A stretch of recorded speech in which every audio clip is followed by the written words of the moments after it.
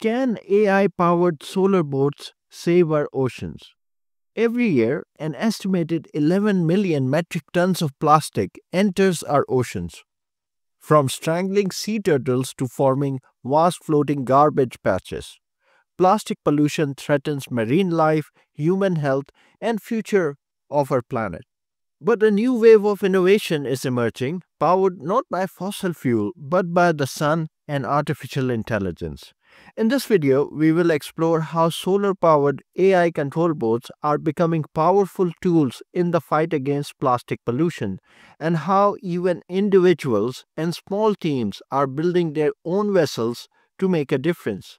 Solar powered boats are no longer just a futuristic concept. They first captured global attention when the Turanoir Planet Solar, the world's largest solar powered boat, successfully circumnavigated the globe using only energy from the sun. Since then, solar marine technology has advanced rapidly.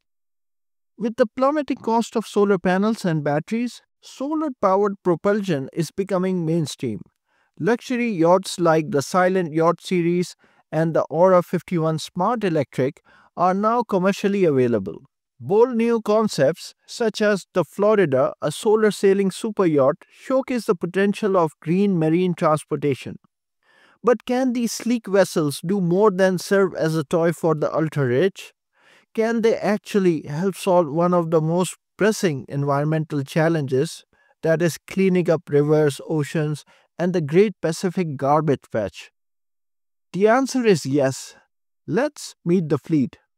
A new generation of AI powered solar boats is already making an impact. The first one worthy of mentioning is the Interceptor by Ocean Cleanup.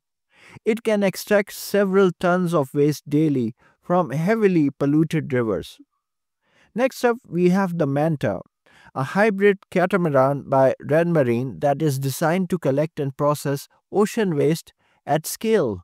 In the fleet are also smaller vessels like RoboCollect, Cleanbot, developed in Hong Kong, and student design ADDRAR, or Autonomous Debris Detection and Removal Aquatic Robot. They are tackling waste in shallow waters, rivers, harbors, and near shorelines. For example, the Clearbot can remove up to 200 kilograms of debris in a single trip, while the ADDRAR autonomously collects 10 kilograms using GPS navigation. These boats are not just collecting bottles and bags. Advanced boats like the Manta and its subboats Mobular 8 and 10 are now targeting microplastics, which are those tiny fragments that slip through traditional filtration systems. Using skimming nets, floating barriers, and AI for precision navigation, these vessels can sweep vast areas more effectively than ever before. It's all good that we can collect all that plastic, but where would it end up? Landfills are not the solution, and therefore the next frontier in this fight is onboard waste processing. The upcoming Manta vessel, for example, will include facilities to shred the plastic and even convert it into fuel through pyrolysis, which is a chemical process that breaks down plastic without burning it. This fuel can then power the vessel itself, creating a partially self sustaining loop. Some systems are even being designed to address oil spills and surface pollutants, adding another layer to their utility. Studies have suggested that most ocean plastic enters via rivers. This means that intercepting waste upstream before it even reaches the sea is crucial. While larger boats like the Manta will patrol open waters, smaller agile vessels are ideal for navigating rivers, deltas, and estuaries. While these boats offer a powerful cleanup solution, they're not a silver bullet. We need entire fleets operating continuously to address the current crisis. The only real long term solution is to stop plastic from entering the waterways in the first place.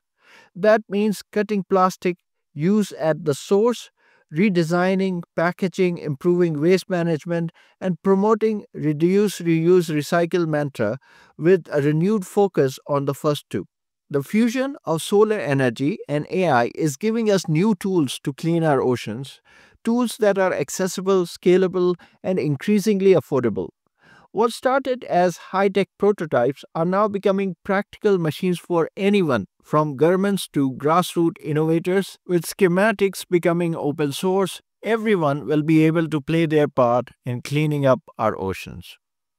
And with this, the video is concluded. If you learned something from it, then please do give it a thumbs up. Thank you for your attention.